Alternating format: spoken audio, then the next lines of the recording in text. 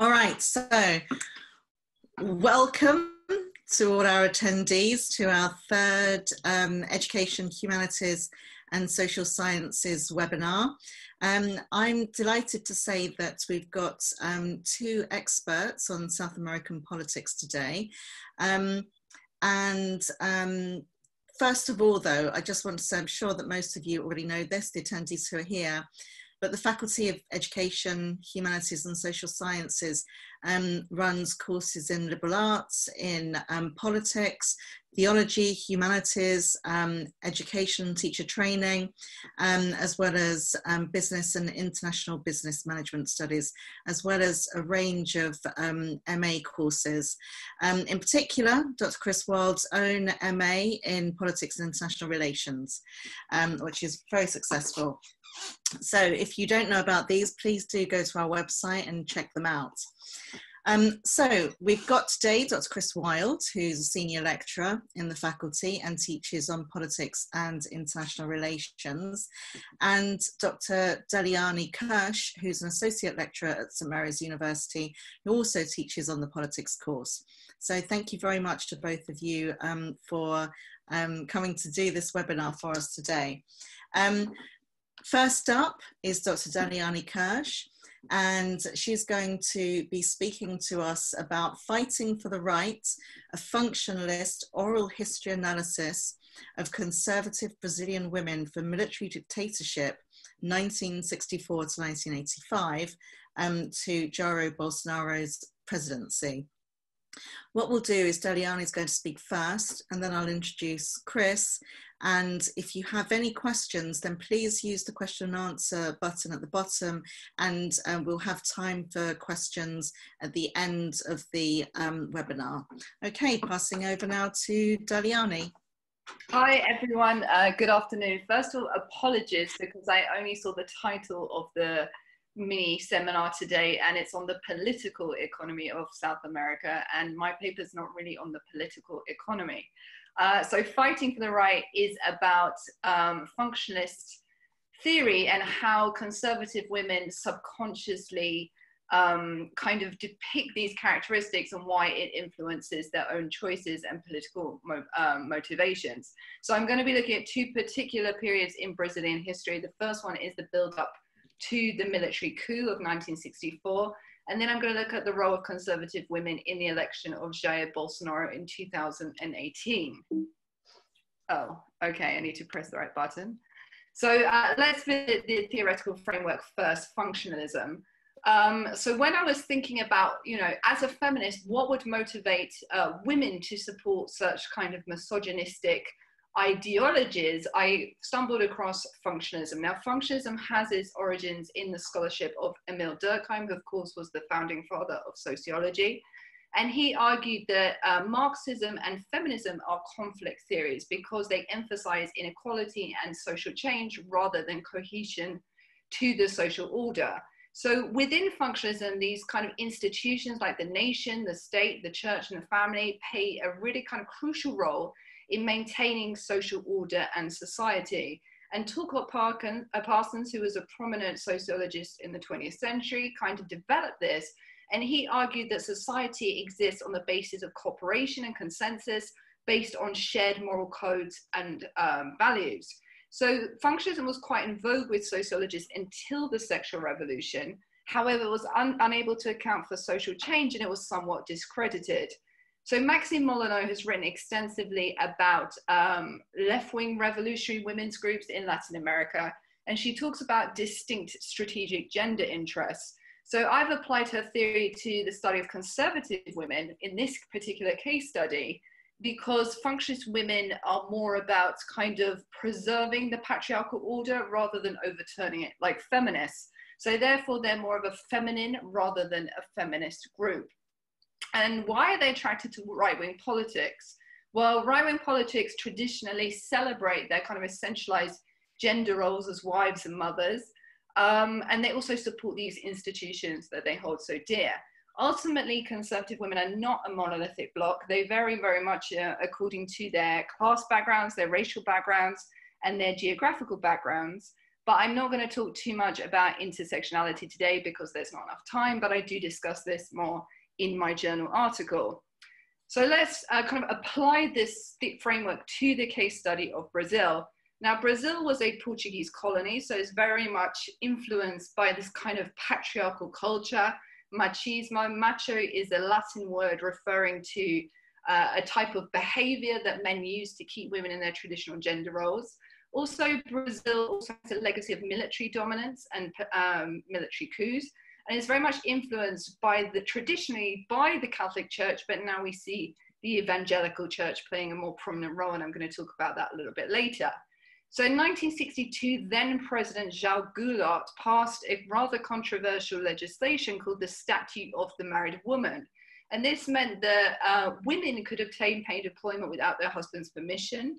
They could inherit and they could own property. And also in the dissolution of a relationship, the woman would automatically get custody unless there were kind of extenuating circumstances. So feminism was viewed quite badly in 1960s Brazil. Conservatives saw it as immoral and dangerous. And the left saw it as anti-feminine and possibility of causing social anarchy. There were also a lot of anxieties about the youth being too subversive and sexually liberal. And this kind of relates to the sexual revolution of the 60s, which I mentioned before. And then we have a picture of a woman burning her bra. I'm not going to demonstrate. So conservative women in Brazil. So we have to put this within the context of the Cold War. Now, of course, in 1959 was the Cuban Revolution. And it feels quite strange not talking about that because Cuba is my specialist country. But the fact that Cuba was perhaps the most economically and culturally aligned with the United States, yet we could have a Marxist revolution, kind of sent shockwaves through Latin America. And also with the US was very concerned about possible Marxist takeover in Latin America. So the Brazilian military mobilized Brazilian women to save the nation from communism. And they did this by also evoking saving the nation, the church, the family, and morality. So they really kind of empowered Brazilian women because they celebrated their centralized gender roles as wives, mothers, and educators. And they did this employing very careful images and propaganda. An example of this is a quote from a textbook in a school that was published shortly after the coup, where it says, "Women were the guardian of morality in the home and the primary party responsible for the rearing of patriotic men." So on one hand, this sounds like women were quite manipulated and duped by the military, but in reality, they employed a lot of agency, conservative women, that is. So they organized prayer meetings and propaganda campaigns. Now, these were organized by women and led by women. They also pushed for a moral task force.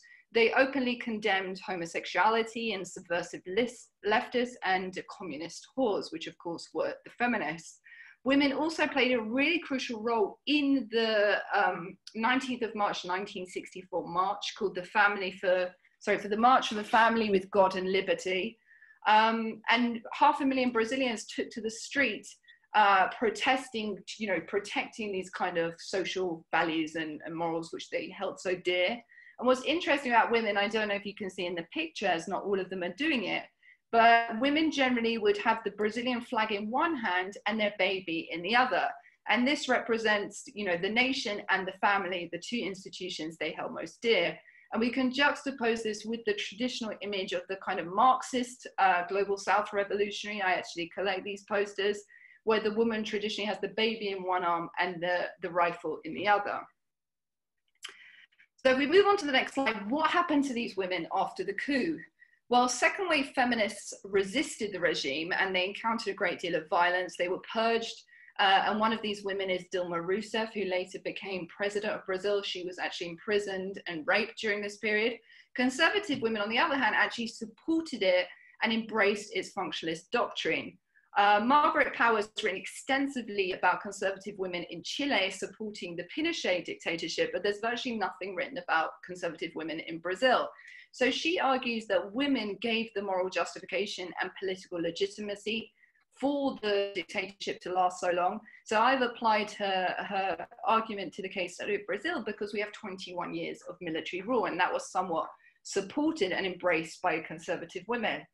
So women were no longer mobilized and politically active after the actual coup. A lot of them returned to their traditional roles to rear these kind of patriotic men.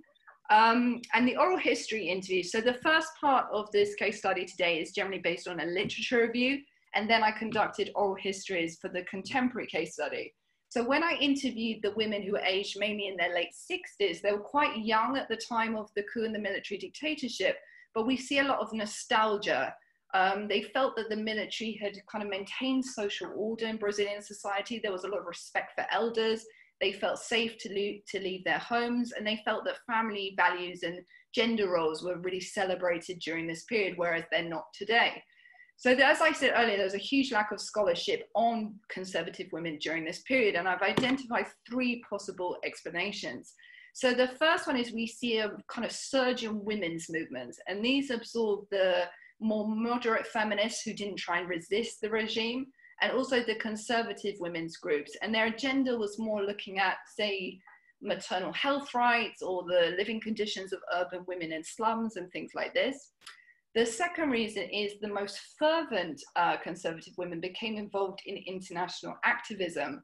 So there's actually an example of a delegation that went to the United States. This is actually recorded in Reader's Digest, and tried to encourage American housewives to resist communist elements in society. They were also really active in the coup, the Pinochet coup in 1971 in Chile, and also in the Pinochet regime. And the third reason is that women became supportive of the dictatorship, the coup and subsequently the dictatorship, because of their role in the church, in the Catholic Church, that is. But once the extent of the violence became more apparent, the Catholic Church somewhat began to distance itself from the military dictatorship. So a lot of women also distanced themselves as well. And a good example of this is the 1968 Wives and Mothers of Brasilia letter. So 122 women who I presume were married to high-ranking civil servants, given that Brasilia is the actual capital of Brazil, but it's more of a kind of legislative, political capital. They wrote a letter to the government actually condemning the violence against students, student protests. So again, we don't really know much about conservative women during the process of democratization, which began in 1986.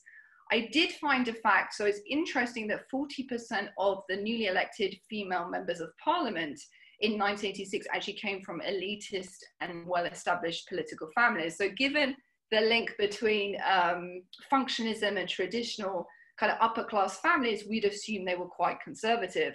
Also, conservative groups splintered after democratization. Why? Because race, class, and gender were the interests prioritized, and these were antithetical to their own particular agenda. So the only time they actually are active is protesting against specific proposed legislation, like the legalization of same-sex marriages or relaxation of abortion legislation. Let's look at contemporary Brazil. Let me just have some water. So this is where my fieldwork actually begins, where I conducted the oral histories. It's important to note that the Brazilian president, a woman, Dilma Rousseff, was impeached in 2016, and her predecessor, Lula da Silva, was actually arrested in 2017 on corruption charges. And for me, this kind of signifies a crisis of confidence and credibility in democracy and in politics in Brazil. So in 2017, one of the most prominent newspapers in Brazil interviewed people, and 78% of Brazilians felt they were not satisfied with democracy. This was also echoed within the oral history testimonies. We kind of see a collective sense of betrayal and deception about democracy and the process itself. So the kind of vocabulary that would come up time and time again was cheated, falsely dressed, and deception. So this paves the way for a kind of nationalist populist leader who's anti-establishment and not from a political background. And this paves the way for Jair Bolsonaro. So he really kind of espouses functionist values. He claims he's going to restore social order. He calls himself a gender crusader. I'm going to talk more about that in the final slide. He believes in the nuclear family, the traditional division of labor. He claims that domestic violence is something that should be dealt with in the private sphere, not the public sphere. He employs misogynistic rhetoric, and he's very critical of feminists and the LGBTQ community. What's also interesting is the evangelical church has really capitalized on the kind of anxieties in Brazilian society regarding the decline of the family, homosexuality, and sexual promiscuity. So whereas Catholics are more divided and more moderate, evangelicals are more conservative. And they were really active in the campaign against the possible legalization of same-sex marriages in 2011, and also the campaign to decriminalize abortion in the case of rape. And by doing this, they've garnered millions of viewers. So followers. So in 2010, they represented about 21% of Brazilian society. But we find now that in 2020, just 10 years later, they represent about 31% of Brazilian society. So they've really kind of increased their share of followers. And it's also interesting to note that the Ministry of Human Rights, that was ironically set up to deal with the legacy, the violent legacy of the dictatorship, has been decommissioned and replaced by Bolsonaro into the Ministry of Women, Family and Human Rights to restore family values. And it's headed up by a rather controversial evangelical female pastor called Damaris Alves. So moral panic is a term devised by sociologists in the 1970s to describe a kind of collective sense of fear in society, that there's some kind of evil threatening the well-being. And what I've done in this article is I've identified two quite similar anti-modern moral panics. So the first one, leading up to the coup, is very much concerned about the threat of feminism and socialism. And the second one in 2018 is very concerned about the threat of fourth wave feminism and what they refer to as the PT gender ideology. The is the Partido dos Trabalhadores. This is the Workers' Party, the socialist government that was in power for 16 years between 2002 and 2018. Remember, the two leaders during this period, Lula da Silva and Dilma Rousseff, were discredited by scandals, political scandals. So Marta, who was a 65-year-old cleaner, white cleaner from Fortaleza, I'm not going to read the description of everyone because we don't really have time, but you can see them on the slides. So things started going wrong when Lula started slowly implementing his gender ideology and feminism. Roberta said, everything is inverted. You just need to look at homosexuality. What was shameful back then is now normal, and what was of pride then is shameful. The world is a mess. Sonia says the PT promoted anti-Christian values. Christ made men and women differently. They're not the same. And Paula said gender and feminism is the destruction of a child's gender. Confusing. A boy just can't simply decide to be a girl. So if we juxtapose this kind of the language shameful, anti-Christian, destruction, revolutionary, mess and overpower with this traditional rhetoric and vocabulary such as Christ, children, and family and pride, we can see how this really kind of underscores their functionist beliefs, although consciously they're not aware of this theoretical framework. And it's quite similar, the language they evoke, to the kind of language used by the conservative women in the 1960s, although you can really sense a kind of heightened anxiety about the LGBTQ community. So if we look at the corruption scandals, so Stella said the PT corruption represents social decay in society. They took the meat and left the bones. Paola said the previous government diverted money away from the education system, enforcing their corrupt ideals. Renata said when the president is corrupt, it sets a bad example to the rest of the population. In Brazilian history. And Roberta says our biggest concern is the return to everything, how everything was 16 years ago. We must return the dignity of the Brazilian people that Lula and Dilma stole. So as we can see in the testimonies, they don't blame modernity in general. So US culture, rap music, LGBT pride. What they blame is the PT. This is the root cause of corruption in society. And it's quite interesting that Stella and Paola, who were the most moderate conservatives and came from upper middle class backgrounds, whereas they blame the PT as a party, the others use the individual names Lula and Dilma. It's almost like it's personal, and this wasn't the case in the 1960s. We also see a huge sense of social decay in society and setting a bad example. So Paola even discusses them, diverting money away from education to enforce their corrupt ideals, which presumably are the antithetical ideals to our own functionalist ones. And Stella's metaphor, which is the first quote for me, is really interesting. So on one hand, it kind of indicates removing substance taking the meat from the bones, the social decay. But on the other hand, it kind of alludes to physical embellishment, like taking the value away from the nation. And this kind of indicates a kind of confusion or willful ignorance, because we have two very distinct political scandals. Whereas Dilma was impeached for budgetary misappropriation, so using the money for the following year to cover the deficit, which was actually quite common in Brazilian politics, but she was impeached because she was a target and she was a woman. Lula was more explicitly arrested for money laundering and taking a bribe, although I hope he's cleared, even if he did do it, because I think he was the president for Brazil. And his level of corruption is kind of relative compared to the culture of corruption in the country. So if we look at the next slide, we look at Jair Bolsonaro, his role and how he resists modernism. So whereas women in the 1960s very much focused on maintaining social order, these current conservative women want to restore this social order and this dignified past, which they think has been destroyed. And Bolsonaro, you know, kind of is described in messianic terms because he's the defender of these institutions they hold most dear, the nation, the family, the church, etc. So Leila, he represents the hopes of the majority. He's a patriot. Stella says Bolsonaro isn't a saint, but it's what we need, someone with a strong arm to lead the country to a safe environment. Roberta says he'll make our country great again. Does that ring any bells or remind you of anyone? Sonia says his government will help set a good example. And Marta says Bolsonaro is championing the family and setting a good example. So like I said, it's also messianic. He carries the hopes of the nation. He's going to restore Brazil to its greatness.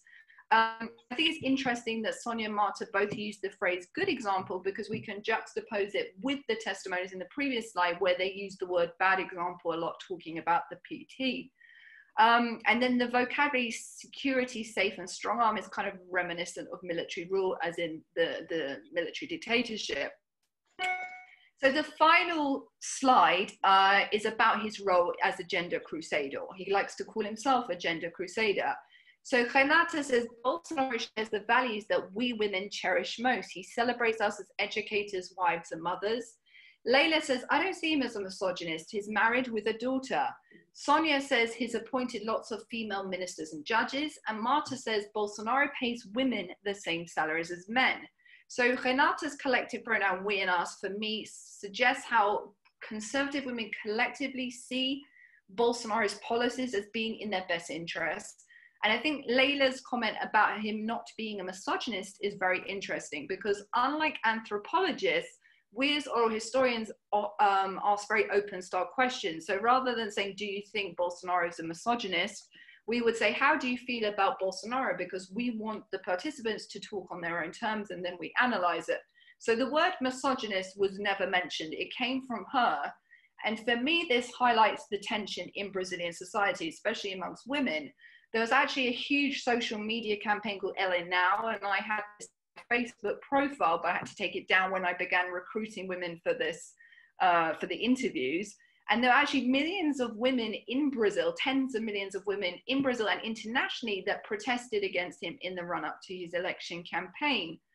It's also interesting that Renata and Leila support Bolsonaro in terms of his support for traditional roles, like he's a wife and a daughter. He celebrates us as wives and mothers. This is kind of reminiscent of the 1960s. But what really shocked me is that Renata and Leila actually support him in second wave feminist terms. He appoints women to political posts and he pays them the same salary. So could it be that functionalist or conservative women have become more moderate over time, and they've changed as well? So just to summarize, as an umbrella term, in fact, varies from person to person, and these women who are conservative probably not even aware of this theoretical framework, but they share the same ideals. The gender case study of Brazil illustrates how it's changed over context and time. And what's interesting is that he's become even more of a controversial and kind of figure with the COVID-19 pandemic, because he's famously said, COVID is just a little cold. Currently, Brazil has the 10th biggest death toll in the world, and it's a lot behind the other countries. So, it could increase. And he's fallen out with some very strategic political allies that have got him into the position of president of Brazil, for example, the mayor of Sao Paulo and Rio. And he's fallen out with Sergio Moro, who was the judge that instigated the impeachment campaign against Dilma and the arrest of Lula. So he's fallen out with a lot of political allies, and a lot of people have turned against him. So it'll be interesting to see if this actually affects his re-election campaign and how people feel about him in Brazil, and women included. So that's it. Thank you very much. I'll lead you on to Chris. Thank you very much, Daliani. Daliani, could you stop sharing your screen? Brilliant. Okay. Brilliant. I'm just going to introduce Chris now. So our next speaker is Dr. Chris Wild, and he's talking about the Macri administration 2015 to 2019, continuity and change in the political economy of South America. So over to you, Chris. Thank you very much, Kim. So always a tough act to follow, Daliani, and I'm not quite so polished. I don't have a series of slides for you.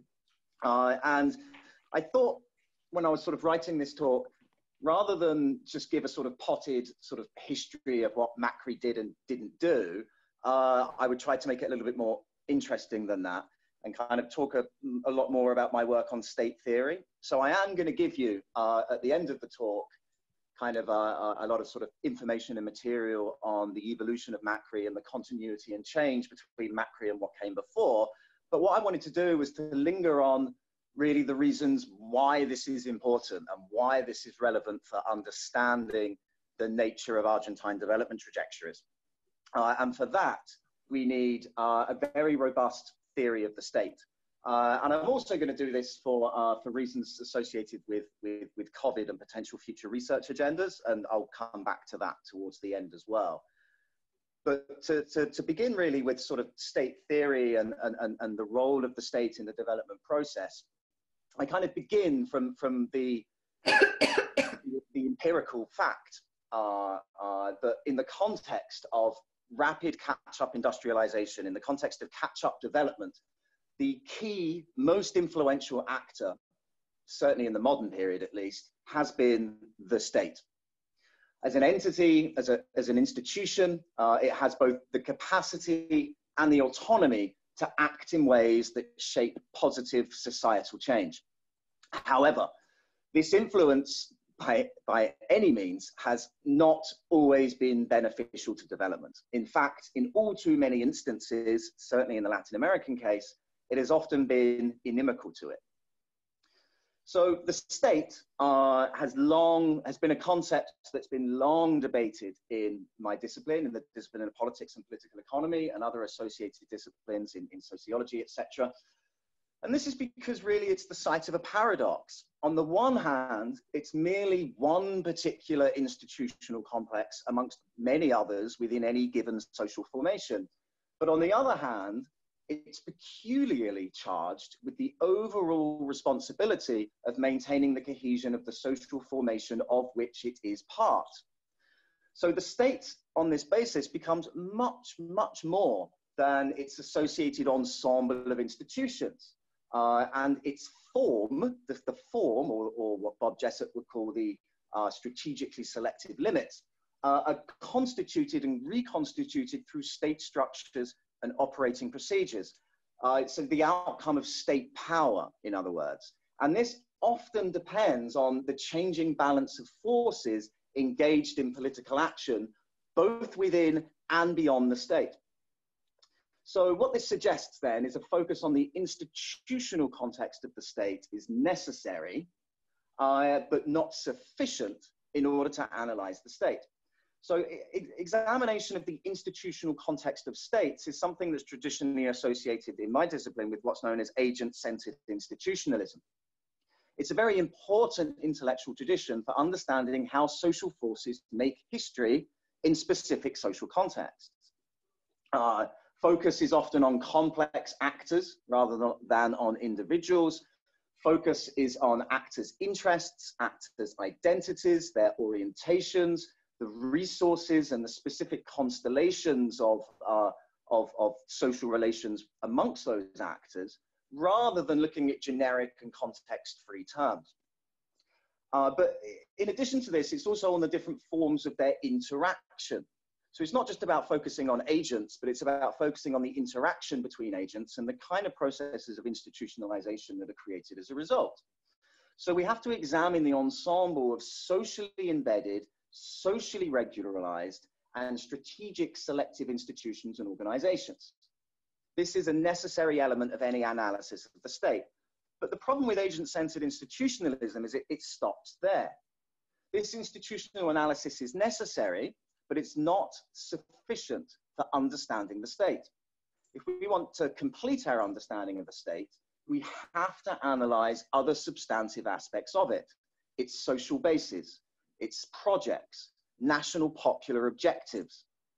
When we start looking at these in combination with a sort of agent-centered institutional approach, this framework can generate understanding of all states at all times, albeit fleeting and temporally specific because of their constantly evolving nature.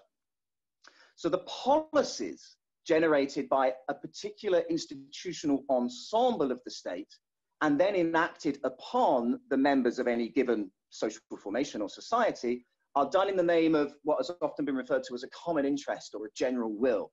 And we have to think about this common interest and general will and how it's politically coalesced, rather than just simply looking at the institutions, if we really want to get to grips with what the state is.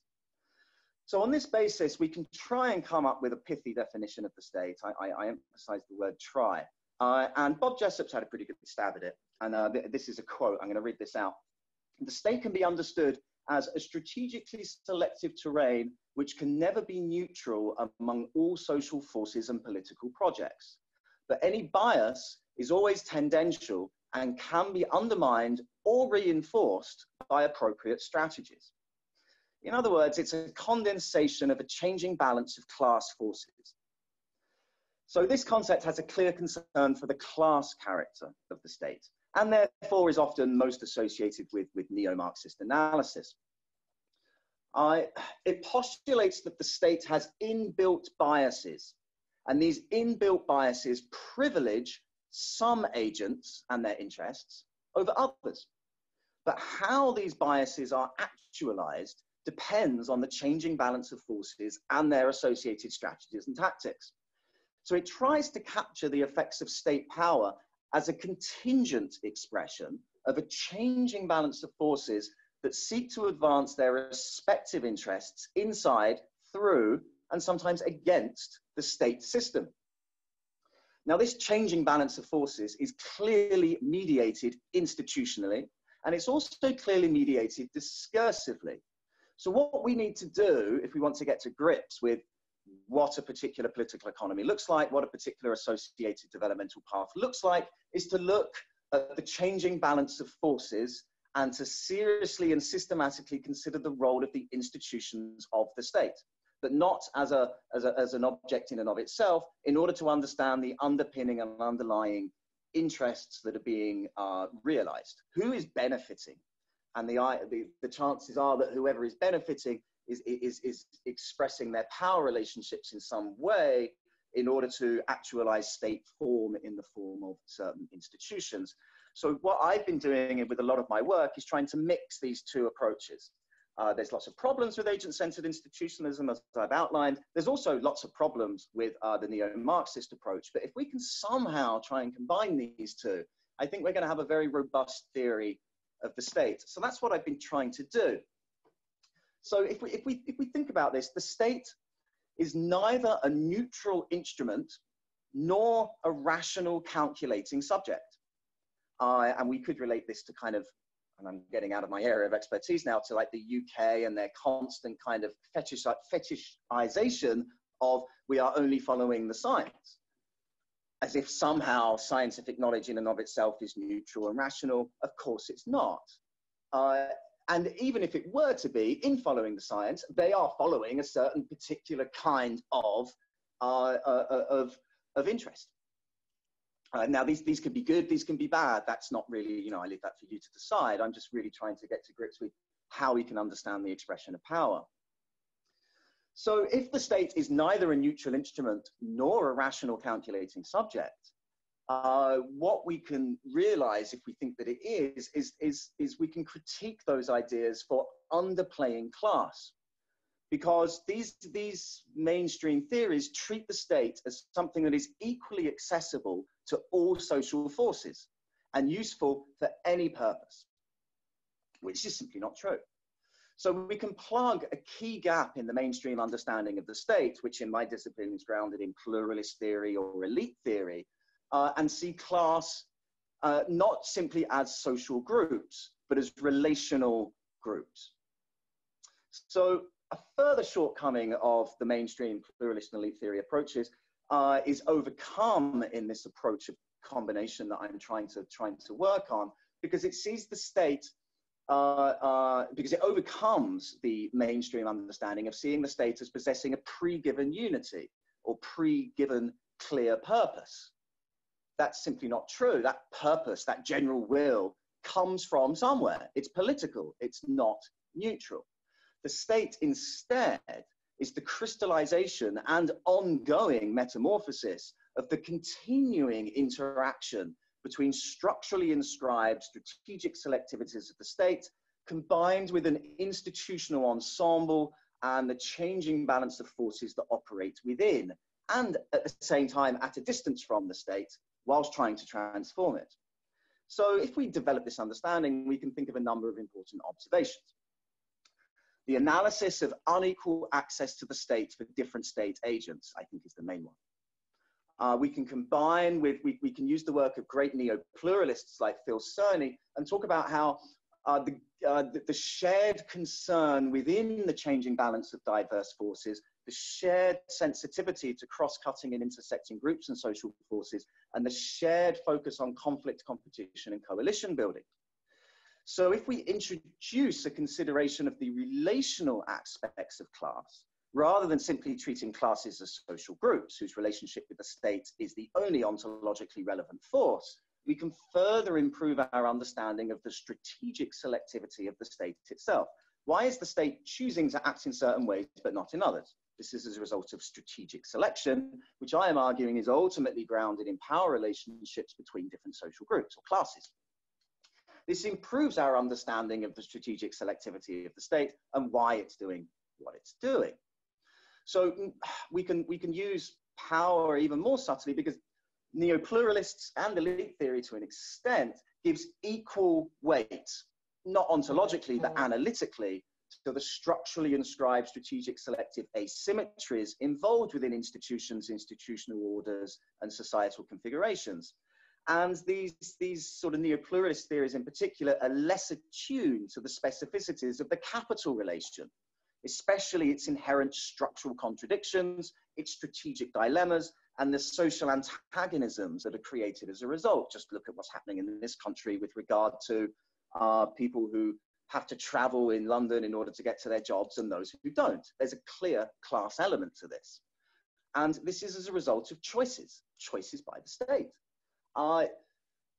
We need to be more attuned to these, and we need a theory that allows ourselves to be attuned to these, and that is less attuned to the relative primacy of profit-oriented, market-mediated accumulation as a principle of social organizations, less attuned to the ways in which these shape the overall pattern of constraints and opportunities in contemporary societies. And if you're less attuned to these, you're missing something. And to retune ourselves to these, we have to bring in a healthy dose of neo-Marxist structural theory around the state to bring class back into the analysis, to borrow a phrase. That's the main reason why this approach, I think, is better. There are other reasons as well, mostly because it's a better way of understanding the mechanisms and modes of state intervention. Combining strategic relational concerns with neo-pluralism introduces very important relational aspects to the concept of state capacity. It facilitates a framework for understanding the differentiation between what the great sociologist Michael Mann called despotic power and infrastructural power. So infrastructural power gives the state the capacity to and this is Michael Mann's words, not mine, to penetrate society and organize social relations throughout its territory on the basis of political decisions. This is very different to despotic power, which can be measured most vividly, to quote the great man himself, in the ability of red queens to shout off with his head and have their whim gratified without further ado. Strategic relational concerns provide an understanding that these capacities are relational. They're relational because even when they meet no resistance, states are not omnicompetent. We can certainly see that in the context of the UK and what's going on in COVID at the moment. Every mode of intervention has its strengths and weaknesses. And the ways in which modes of intervention are chosen over others, I am arguing, is ultimately grounded in relations, and relations are best understood through class analysis. So we have to be careful, because if we look at the state as a set of social relations, we cannot see it as a mere reflection of class interests, to borrow the old chestnut, the economic committee of the bourgeoisie. The state instead should be seen as possessing relative autonomy from different class interests. As what it does is it advocates the interests of capitalism rather than capitalists.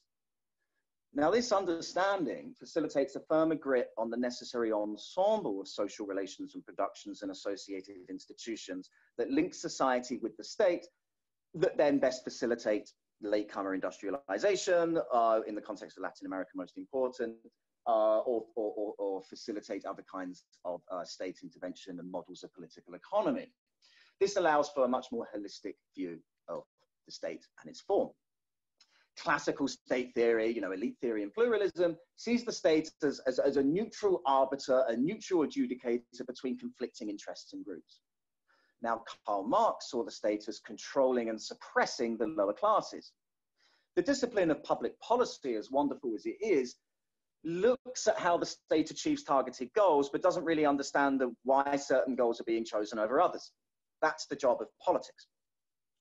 And that's, I think, what this theory is going to really help us get to grips with. Why are certain policies being pursued rather than others, rather than just looking at the efficacy of policy as a result of some sort of idea and reductive concept of rationality. So the state does all of these things. So the key question becomes, how does the state maintain loyalty to itself by its members? Now, the liberal tradition answers this in one particular way. Yeah, we can start with Hobbes, might is right, through to Locke. It's all about life, liberty, and property. We can go on to Rousseau and talk about the social contract and the general will. But a social contract presupposes the state because people must already have a strong consciousness of their membership of a social community. Yeah? In other words, the individual member of bourgeois society is educated behind his back to the generality of his personal interests. Bourgeois society is forced against his will to become the true state of an absolute community. So this is a very Hegelian concept that kind of is sort of the end point, not the end point, but a key point in the liberal tradition, heavily critiqued by Marx when he says that the state wasn't a separate social body. It's the encapsulation of civil society. So we can't separate the state from civil society. They're the same thing because the state is formed from within the social relations that exist within civil society. And we can also say that it's quite clearly a material entity. It's a form of social organization. It's not a spiritual one, as Hegel would kind of have us believe. So I'm going to skip a section because I noticed I'm running out of time. But the overall implications of this are that a hegemonic accumulation strategy that is linked to the changing balance of forces between capital and labor, as modified from time to time by the influence of other class or non-class forces. So hegemonic politics and policies associated with this acquire a particular content as the result of the exercise of power.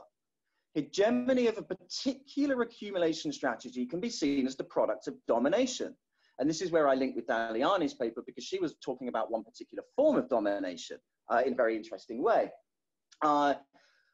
I would say that we can expand that analysis out. Yeah, we can absolutely look at domination through patriarchy, but we can also look at domination through class domination, understood in a very relational sense. We can look at, as I said, the feminists. We look at patriarchal domination. We could look at, particularly in the context of Latin America, ethnic domination and racial domination. Neo-pluralists would look at the vast array of resources and identities and interests across an array of different governance levels that form domination. What all of these approaches have in common is the rejection of state power being above society. Class power is anchored wholly in the economy or civil society. So state power then is in fact a mediated effect of the changing balance of all of these forces: class, party, status, gender, identity, interest, race, ethnicity, in any given scenario at any particular time can be and are important. So state power becomes an explanandum. The explanans is the strategic relational terrain that reflects and refracts mediated power grounded in a constantly changing balance of different forces, the state's relative autonomy. So we can use this framework, which I very briefly outlined and would be happy to go into in a lot more detail if people want to ask me about it, to look at the Macri administration of Argentina. So I'll talk for about 5 minutes, if I'm allowed to, Kim, about Macri and how all of this stuff relates. So how it relates is we must understand what has come before in order to, and therefore to be able to think in terms of continuity and change, and simultaneously in terms of who is benefiting from this policy. Because public policy is not an exercise in how states achieve targeted goals, but why one set of goals is chosen over another. And we can relate this, and the reason why I sort of lingered on a lot of this for any St. Mary's academics who are here, I'm really quite interested in developing a research project looking at COVID and the different public policy reactions to COVID, and not simply looking at the efficacy of different policies based on some sort of false idea of the non-biased nature of scientific knowledge, but rather that all choices are made for very specific political reasons, and including hiding behind the science. And if we could use this theoretical framework for that, we can really get to grips with understanding why different states have adopted different policies. They don't have different sciences. They may very well have different communities. Yes, those communities have different fractions of class that have different power, and therefore my hypothesis, I suppose, is that this translates into different kinds of policy. But there's a lot of work that needs to be done on that. I might be completely wrong, and I think this is fertile ground for sort of an interdisciplinary, multidisciplinary research project. So I'd be very interested in speaking to anyone who's interested in developing that after this. So with this in mind, we can think about sort of what happened in Argentina under Macri, what came before, and try and juxtapose those. This is a whole nother talk, of course, but for very sort of quick summary purposes, Macri took over in December 2015. At the time, GDP was growing at around 2.7%. Inflation was 26%. Unemployment was 9%. The primary fiscal deficit was 4.4% of GDP. The debt to GDP ratio was 54%. And the current account deficit was 2.4% of GDP. This was basically as a result of the previous mode of political economy, which was under Nestor Kirchner, then Cristina Fernandez de Kirchner, or Kirchnerism, which had sort of 4 key planks. Again, very briefly, in macroeconomic terms, it was about economic stability. It was about lowering debt. It was about having a fiscal surplus. This was to please the middle classes. It was about expanded welfare, several increases in the minimum wage, significant increases in social security, significant increases in employment. This pleases the working classes. It had a broad developmental model of what's known as EOI, export-oriented industrialization, in essence to please domestic bourgeoisie and large agro-industrialists. It also had a specific relationship to transnational corporations and the mining sector. It basically embraced transnational capital, particularly in mining, with the big important exception of oil, which EPF was renationalized under Cristina Fernandez, which actually only brought Argentina into line with the majority of the world. There are very few countries out there that actually have a private oil industry. The UK is one sort of quite famous example, but there aren't many more out there. So what Macri did when he came into, this was the situation that Macri inherited. He chose, really interestingly, not to completely change it up. He was elected, in essence, to put it crudely, on a neoliberal ticket, but he didn't engage in neoliberal shock doctrine. There was some neoliberal shock doctrine, and I'll highlight this in a second, but there were significant elements of gradualism as well. So, you know, a pure public policy person might have problems explaining this, but this is very easily explained by a politics person, particularly, I would argue, using the framework that I outlined in the first 15 minutes of my speech. This gradualist approach was combined with elements of shock therapy, and we really want to get to grips with that. We look at the process of institutionalization and the power relationships that underpin it. Why? Why was it sort of shock therapy and gradualist approach? Because it was the best set of policies rationally pursued by the state? No, because there was a reprioritization of class interests, but in an historical institutional setting with different priorities. So he couldn't go full neoliberal because of this prior institutionalized setting and because of the nature of class interests and their relationships in Argentina at the time.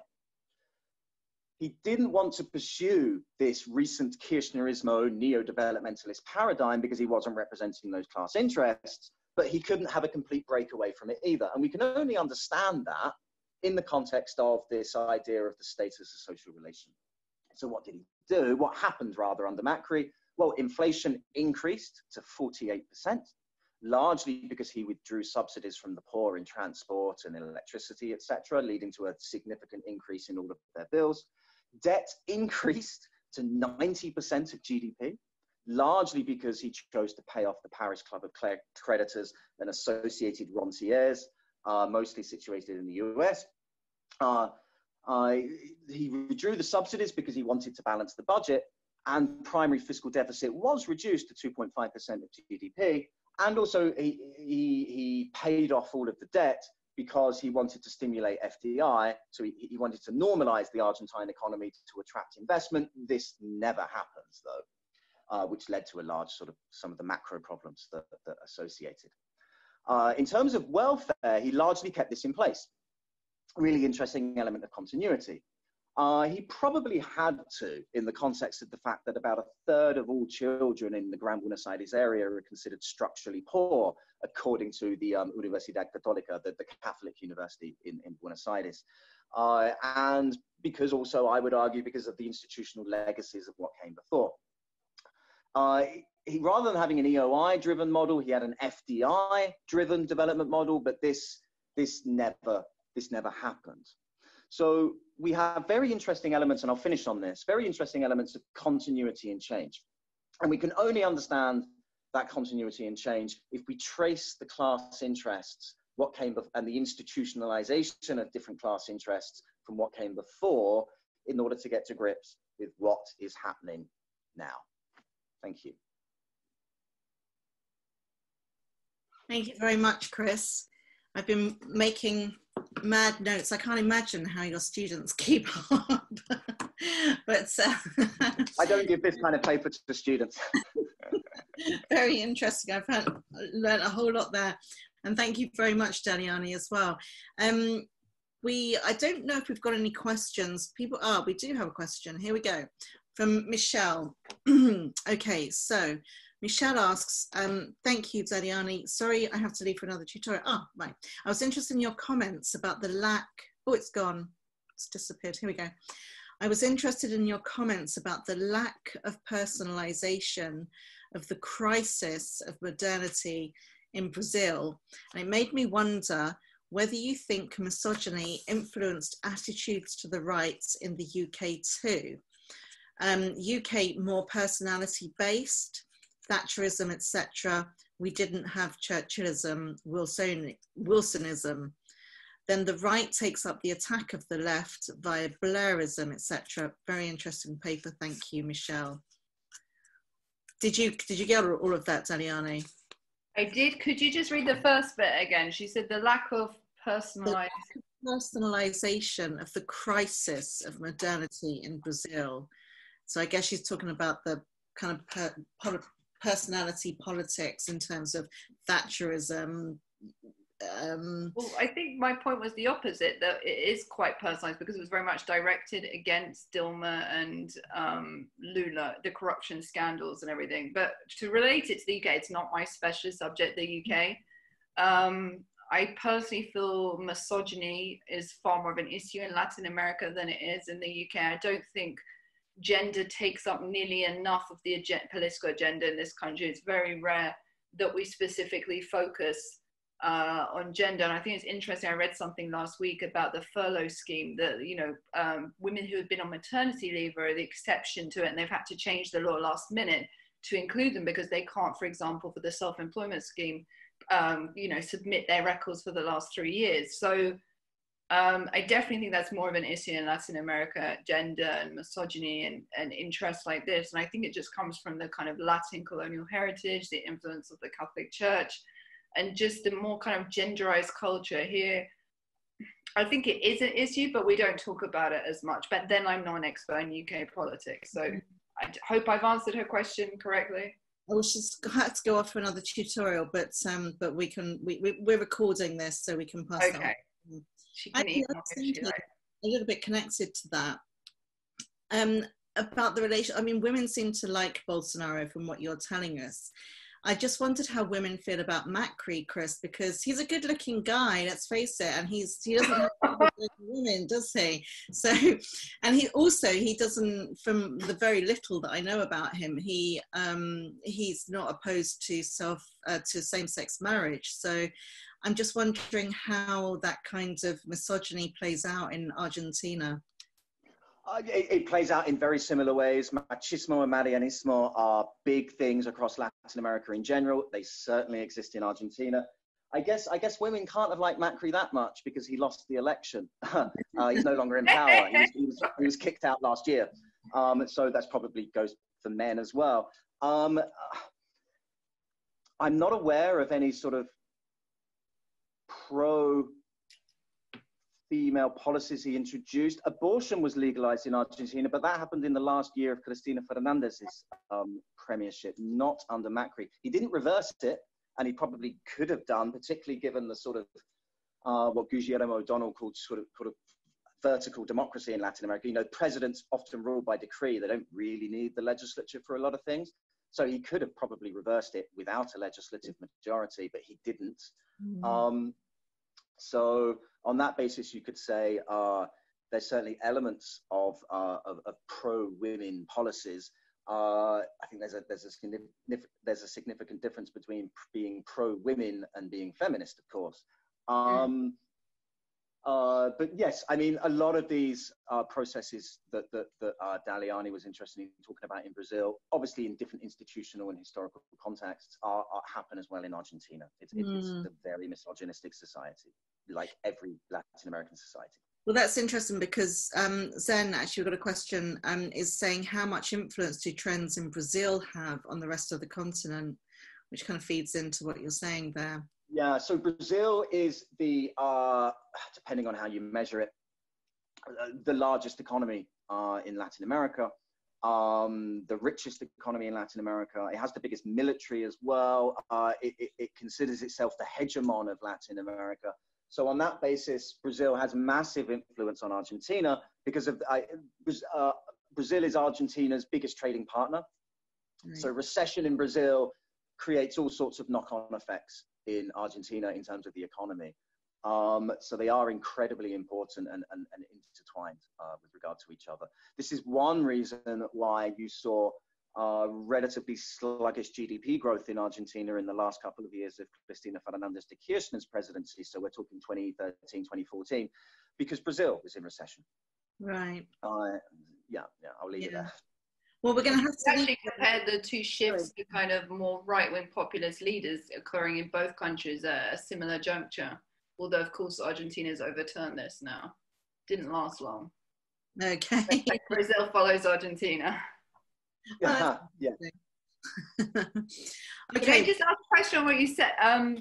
I wouldn't say Brazilian women like Bolsonaro. I say conservative women do. There's huge opposition, you know, sustained opposition against him. I would say probably the majority of women in Brazil actually hate him.